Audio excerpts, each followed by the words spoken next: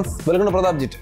പുതിയൊരു series phone കൂടി റെഡ്മിയിൽ നിന്ന് വന്നിരിക്കുകയാണ്. Redmi 10X 5G, 10X Pro 5G. അങ്ങനെ രണ്ട് ഫോണുകളാണ് അവതരിപ്പിച്ചിരിക്കുന്നത്.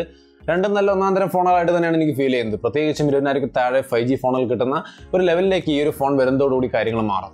പ്രത്യേകിച്ചും സ്നാപ്ഡ്രാഗൺ 765G വെച്ചുകൊണ്ട് 20,000 മുകളിൽ നല്ല ഫോണുകൾ 5G ഫോണുകൾ ധാരാളം കിട്ടുമ്പോൾ dual SIM dual 5G stand by കിട്ടുന്ന നല്ല സൂമിംഗ് ഫീച്ചറോട് കൂടിയ ഒരു ഫോൺ, അതും 5G ഫോൺ നമുക്ക് 20,000 താഴെ കിട്ടുക എന്ന് പറയുന്നത് തീർച്ചയായിട്ടും ഇൻട്രസ്റ്റിംഗ് ആണ്.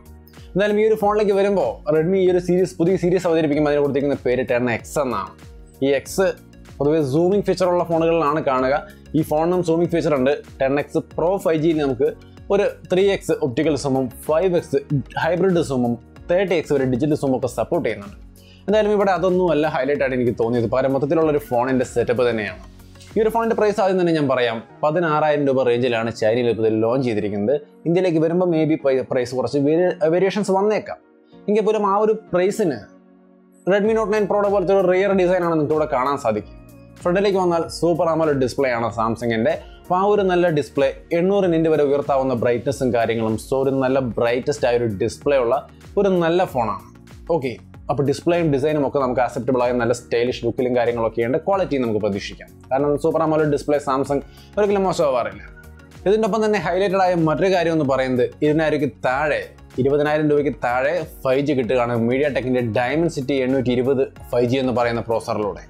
സ്നാപ്ഡ്രാഗൺ 765 ഒരു കോമ്പറ്റീഷൻ നോക്കിക്കഴിഞ്ഞാൽ പല വേരിയേഷൻസ് ഉള്ള റിസൾട്ട് ആണെങ്കിൽ പോലും ചിലതിലൊക്കെ സ്നാപ്ഡ്രാഗൺ 765 ബെറ്റർ ആയ പെർഫോമൻസ് ആദ്യത്തെ സ്കോറിലൊക്കെ നമുക്ക് കാണാൻ സാധിക്കുന്നുണ്ട് ഈ പറയുന്ന MediaTek Dimensity 820. എന്ന് വെച്ചാൽ 765 കുറച്ച് ബെറ്റർ ആയ പ്രോസറാണ് ഈ 820 എന്ന് വേണമെങ്കിൽ പറയാം. ബട്ട് ഓവറോൾ ക്വാളിറ്റിയൊക്കെ റിയൽ ലൈഫിൽ നമ്മൾ കണ്ടറിയണം, ഇതൊരു പുതിയ പ്രോസറാണ്.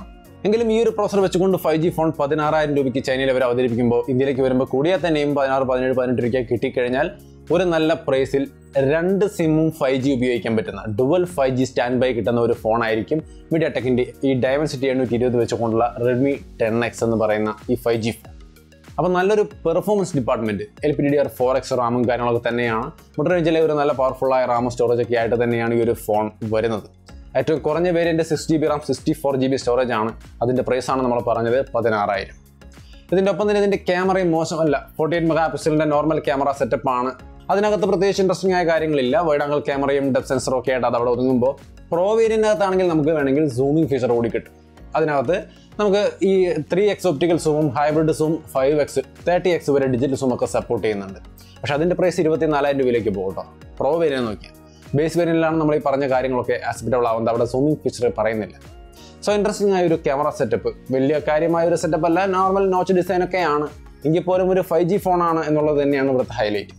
ബാറ്ററി 4520 mAh ബാറ്ററിയുടെ ഒപ്പം 22.5 വാട്ട് ഫാസ്റ്റ് ചാർജിങ്ങും സപ്പോർട്ട് ചെയ്യുന്നുണ്ട്. അതേസമയം തന്നെ പ്രോ വേരിയന്റിൽ നോക്കിയാൽ നമ്മൾ നേരത്തെ പറഞ്ഞ് 22.5 വാട്ട് ഫാസ്റ്റ് ചാർജിംഗ് ആണ് ഈ 10X 5Gയിൽ കിട്ടുക. പ്രോ വേരിയന്റിലാണെങ്കിൽ നമുക്ക് 30 വാട്ട് ഫാസ്റ്റ് ചാർജിങ് കിട്ടുന്നുണ്ട്. പ്രോ വേരിയന്റിൽ പോയില്ലെങ്കിൽ തന്നെ നമുക്ക് 5G 16,000 കിട്ടുമ്പോൾ നമുക്ക് ഈ ഒരു സെറ്റപ്പിൽ തന്നെ ഒതുക്കിയാൽ പോലും നമുക്ക് നല്ലൊരു 22.5 വാട്ട് ഫാസ്റ്റ് ചാർജിങ് സപ്പോർട്ട് ചെയ്യുന്നുണ്ട് ഈ ഡിവൈസ്. സോ നമുക്ക് ഈ ഒരു ബേസ് വേരിയന്റ് തന്നെ നല്ലൊരു സെറ്റപ്പായിട്ടാണ് തോന്നുന്നത്.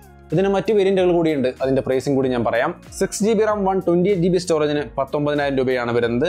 8GB റാം 128GB സ്റ്റോറേജ് ആണെങ്കിൽ അതിന് 22,000 രൂപയാണ്. 8GB റാം 256GB സ്റ്റോറേജ് ആണെങ്കിൽ 25,000 രൂപയോളം പ്രൈസ് വരുന്നുണ്ട്. പ്രോ വേരിയന്റ് പ്രൈസ് 25,000 രൂപ തന്നെയാണ് വരുന്നത്. സോ നമുക്ക് കൂടിയ വേരിയന്റും റാമും സ്റ്റോറേജ് ഒക്കെ നോക്കിക്കഴിഞ്ഞാൽ കൂടിയ പ്രൈസ് പോകേണ്ടി വരും. ഏറ്റവും കുറഞ്ഞ പ്രൈസിന് 5G ഫോൺ കിട്ടുക എന്നുള്ളതാണ് ഞാൻ ഇവിടെ കാണുന്ന ഒരു ഹൈലൈറ്റ്. നിങ്ങളുടെ നോട്ടത്തിൽ ഇത് എന്താണ് ഹൈലൈറ്റ്? ഇത് തന്നെയാണോ? ഈ ഒരു പ്രൈസിന് ഇന്ത്യയിൽ എത്തുകയാണെങ്കിൽ നിങ്ങൾ ഇനി ഒരു 4G ഫോൺ വാങ്ങിക്കുമോ, അതോ ഇനി അങ്ങോട്ട് 5G ഫോണുള്ള ഈ ഒരു അല്ലെങ്കിൽ 5G ഉള്ള ഈ ഒരു ഫോൺ അല്ലെങ്കിൽ ഈ ഒരു സീരീസ് ഫോൺ ആയിരിക്കുമോ നിങ്ങൾ ആക്സെപ്റ്റ് ചെയ്യുക? നിങ്ങളുടെ അഭിപ്രായങ്ങൾ തീർച്ചയായിട്ടും കമൻറ്റായിട്ട് ഷെയർ ചെയ്യാം. ഈ ഫോണിൻ്റെ കൂടുതൽ വിശദാംശങ്ങൾ ഞാനിവിടെ ഷെയർ ചെയ്യുന്നില്ല. വേണമെങ്കിൽ തിക്നെസ്സും വെയിറ്റ് ഒക്കെ 208 ഗ്രാമാണ്. തിക്നെസ് നോക്കിയാൽ 8.9 mm ആണ്. അങ്ങനെ ഒരുപാട് കാര്യങ്ങൾ ചെറുത് പറയാം. പക്ഷേ ഇന്ത്യയിലേക്ക് വരുമ്പോൾ ഇതിലൊക്കെ ഒരുപാട് മാറ്റങ്ങൾ സംഭവിച്ചേക്കാം. സോ അതുകൊണ്ട് തന്നെ അതൊക്കെ ഞാനിവിടെ വിവരിക്കുന്നില്ല. പകരം അത് ഇന്ത്യയിലേക്ക് വരാൻ വേണ്ടി നമുക്ക് വെയിറ്റ് ചെയ്യാം. ഇന്ത്യയിലേക്ക് വന്നു കഴിയുമ്പോൾ ആ ലോഞ്ചിന് ശേഷം എന്തായാലും ഇതിൻ്റെ എല്ലാ ഡീറ്റെയിൽസും വൃത്തിയായിട്ട് നമ്മൾ വേറൊരു വീഡിയോയിൽ അപ്ഡേറ്റ് ചെയ്യാം. എന്തായാലും ഇങ്ങനൊരു ഫോൺ ലോഞ്ച് ചെയ്യപ്പെട്ടിട്ടുണ്ട്. ഒരു പക്ഷേ ഇന്ത്യയിലേക്ക് അത് താമസിയാതെ ലോഞ്ച് ചെയ്യുകയാണെങ്കിൽ 5G ഫോണുകൾ തന്നെ ഇനി അങ്ങോട്ട് നമുക്ക് എടുക്കാൻ സാധിക്കും. അങ്ങനെ പറയാൻ കാരണം ഈ റെഡ്മിയുടെ മാത്രമല്ല, ഇവരിത് ലോഞ്ച് ചെയ്ത് കഴിഞ്ഞാൽ ഉറപ്പായിട്ടും മറ്റെല്ലാ ബ്രാൻഡിനും കോമ്പറ്റീഷനായിട്ട് ഇതുപോലത്തെ 5G ഫോണുകൾ ഇറക്കേണ്ട ഒരു അവസ്ഥ വരും. അങ്ങനെയാണെങ്കിൽ നമുക്കിനി അങ്ങോട്ട് 4G ഫോണുകൾ ഒഴിവാക്കി 5G ഫോണുകൾ തന്നെ എടുക്കാൻ സാധിക്കുമെന്നാണ് ഞാൻ പ്രതീക്ഷിക്കുന്നത്. നിങ്ങളുടെ അഭിപ്രായങ്ങൾ തീർച്ചയായിട്ടും കമൻറ്റായിട്ട് ഷെയർ ചെയ്യാം. വീഡിയോ ഇഷ്ടപ്പെട്ടാൽ ലൈക്ക് ചെയ്തും ഷെയർ ചെയ്തൊക്കെ നമ്മളെ സപ്പോർട്ട് ചെയ്യാം. വീണ്ടും മറ്റൊരു വീഡിയോ ആയിട്ട് കണ്ടുമുട്ടാം. ബൈ.